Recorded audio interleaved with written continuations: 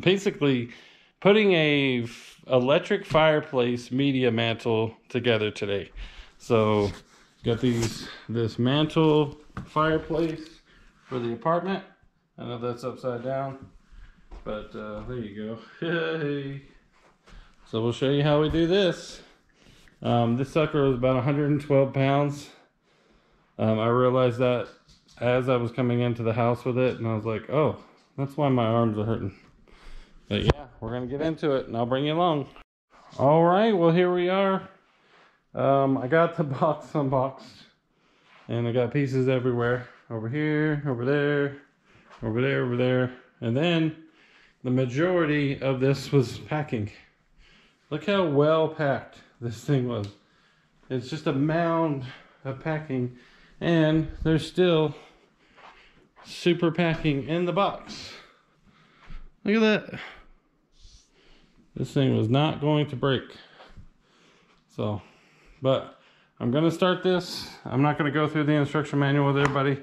Just gonna speed show you how I do things, and yeah, we'll show you how this is the unit. So we'll show you when it's done, and I'll just set you up and you can watch. All right, so as we get to putting this together, the huge difference is a lot of the parts are already pre-installed.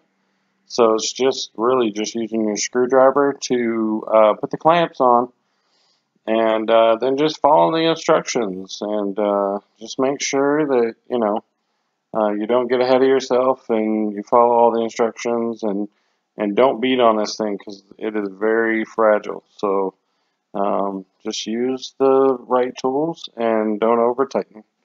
But yeah, enjoy watching me put this thing together in real speed. And yeah, thanks for watching.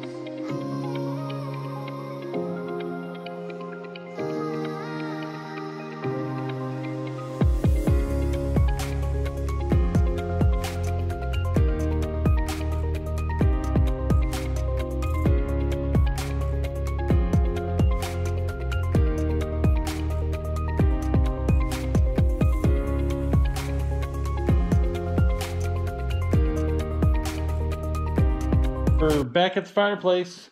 We got it assembled. Look at that. As you can tell, it's got doors for storage. Fancy. So when we get this where it's going, it is mandatory that we put straps on it so it doesn't fall over on anybody. It's very important. You know, we are putting in the apartment, so, you know, the tenants will need to look at the warnings and beep, beep, beep. This area doesn't get hot, like flaming hot. This is really the heater itself here. So let's see what it does. And then you got all this space up top. It's really thin. It's not wide at all, so I like it. And it went together better than I thought. So it's got a fancy remote. This will be lost in 2 days. So, look at that. Oh yeah. And then you set the, let's see, you set the temperature, let's say to 4. And you got a temperature, so you got a thermostat on there, which is really cool. No, we don't want it to 100. Let's say we set it at 65 to save some electricity. But yep, so your elements are in here. The heat's coming out. You got this fancy LED thing happening here with the USB cable back there. So yeah, seems pretty cool. Fancy remote. And then if you lose your remote, which is bound to happen, you got your top controls here, which is cool. And then you could put, you know, a DVD player or something here. They come with all these pre-holes. It's pretty cool for your wires. And then got this whole flat area up here to do whatever you want. They talk about wanting 2 to 3 feet here, so don't put anything in front of it. So I'm glad the element's up here. And man, whew, it's getting hot. But there you go. Got this at Lowe's for under 200 bucks. Which is really cool. So hope you guys enjoy the quick video. I'm just trying to keep cool here. It's about 18 degrees at night. I like to keep it around 60 up top, so this gives the apartment kind of a, you know, threshold. You can tell that it has a thermostat in it because it's about 65 up here, and boom, it turned off. So very cool. You can also set your LEDs. So if it's an extreme heat, or if it's a low heat, you can turn it off if you want. But look at these logs. They really look like they're real.